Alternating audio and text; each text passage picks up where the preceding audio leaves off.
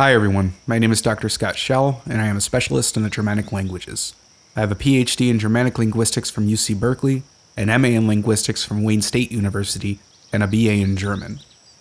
And today what I would like to talk to you about is part 9 of the Old Saxon personal names series. And so like in my other videos, I'm going to go ahead and just explain what the Old Saxon speaking area is, and it's also important to bear in mind, again, that these names are dated to between about 700 and 1000 CE. Anything beyond 1000 CE, you're kind of approaching something that develops later from Old Saxon. And so, like usual, I will go ahead and give you the attested form of the name. I will then go ahead and give you a reconstructed form, a literal translation, and then how the name is written in runes.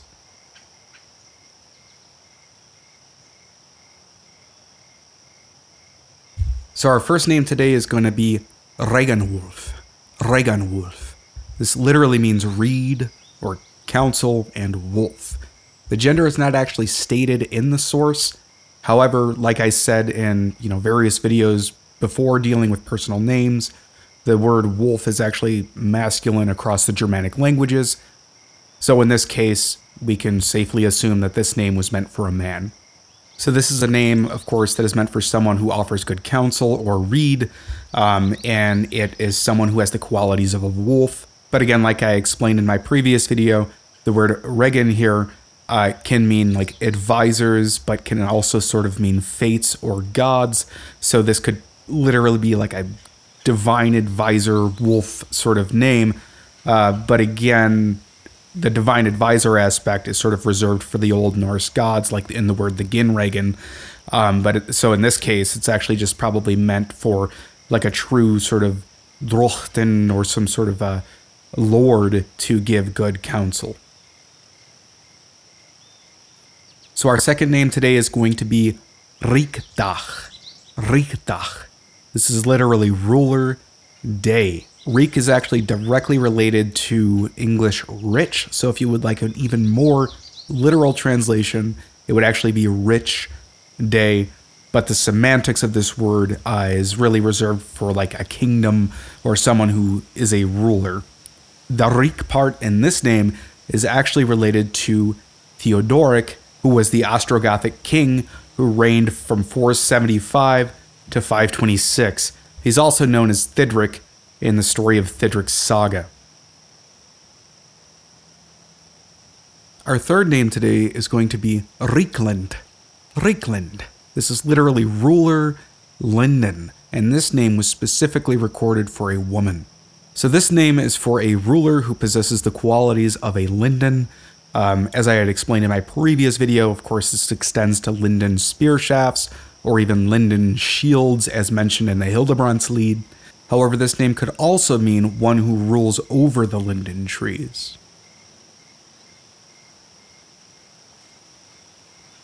So our fourth name today is pretty interesting and unique. It's actually Hrím.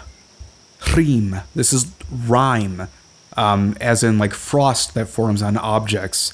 This name was specifically recorded for a male, and this is a very strange, rare name that was recorded in the Old Saxon speech area. In fact, I've only found one attestation of it.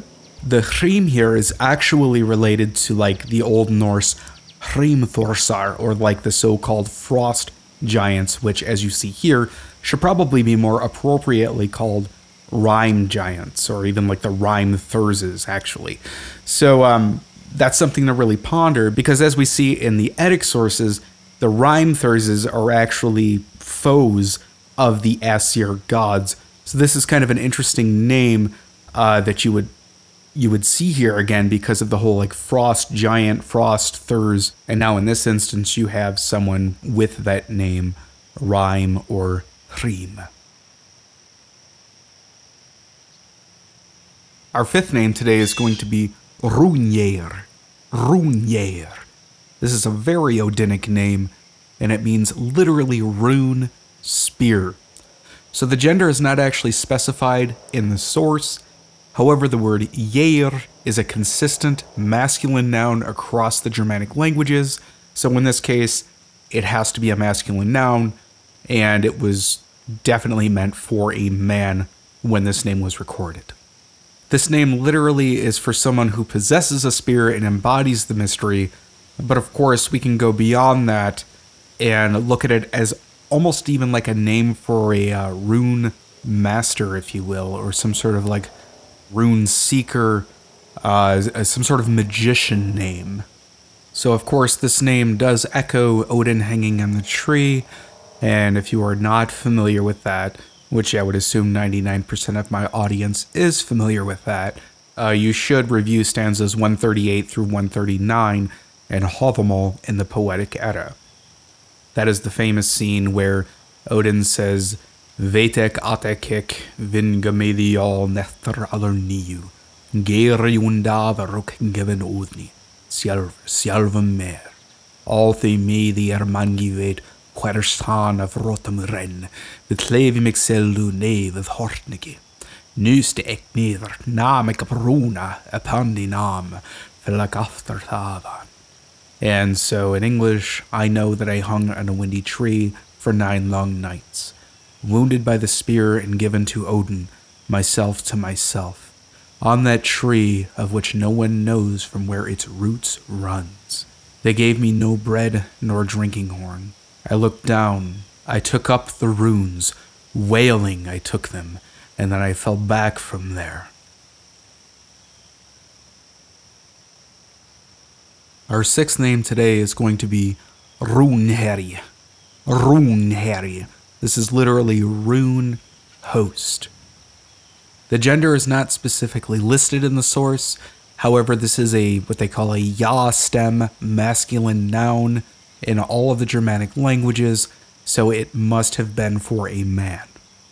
So this is a name for someone who rides with the host and embodies the mystery, or the runes. This would be a strong name for someone who displays strong Odinic qualities.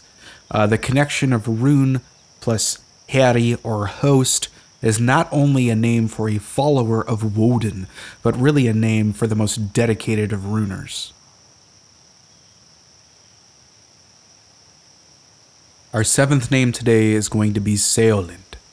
Seoland. This is literally sea, linden, and this name was recorded specifically for a woman.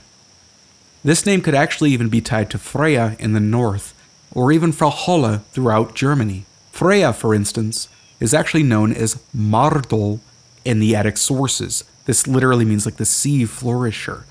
Valhalla, however, is similarly known as Die Weiße Frau, which means literally the white lady who is connected to lakes and fountains. For our 8th name today, we have Seoward. Seoward. This is literally sea warder, or like sea guardian. The gender for this name is actually recorded in its Latinate form. That US right there tells us that it was meant for a man. So this is someone who's clearly connected to the sea. Perhaps there's some sort of like Germanic connection there to Ron or Njordur, for example. But this is a name, obviously, that it was meant for one who was connected to the sea and even sort of protects it. Our 9th name today is going to be Sigimôd. Sigimôd. This is literally victory bold. And the Latinate ending here, again, in its recorded form, tells us that this was for a man. So this is a very strong warrior name. This is one who is clearly victorious and fearless. This is a strong Germanic name with references to like even Sigurd in the saga of the Volsungs, who is also known as Siegfried in the Nibelungenlied. Even the word Sigidrochten is used for the name of the Christian god in the Heliand, which literally means victory lord. But of course, something like Sigidrochten, or victory lord, was an older Odinic epithet that was co-opted by Christianity. Our last name for today's video is going to be Sigimôd. Sigimôd. This is literally victory, courage, and the original attestation of this name was actually female.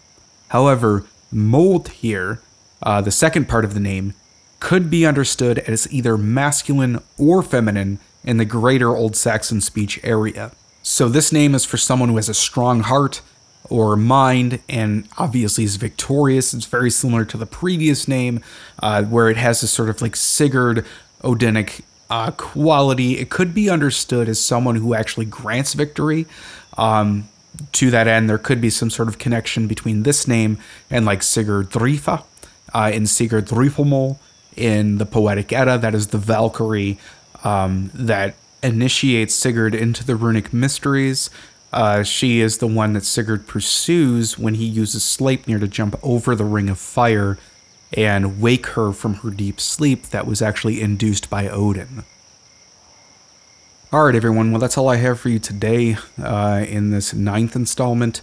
We're going to be wrapping this series up pretty soon, so go ahead and leave a comment below. If you have any questions, let me know.